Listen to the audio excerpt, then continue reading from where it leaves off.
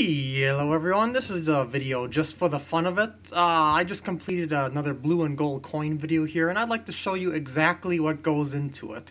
Well, I should say not exactly, of how much goes into it. See all these little tiny boxes? Yeah, these boxes are all individually made.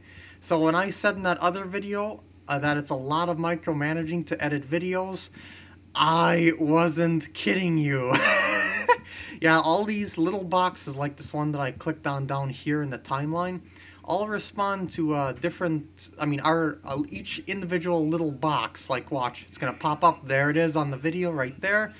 And yeah, all these little boxes in this area here as well. I should say these are all the little boxes I used here. And yeah, there's actually a little more than what I put up in here. Like in my gold coin area, there is the custom box right up here that shows which shine I recommend you choose to do the 100 gold coins. There's also the total of time.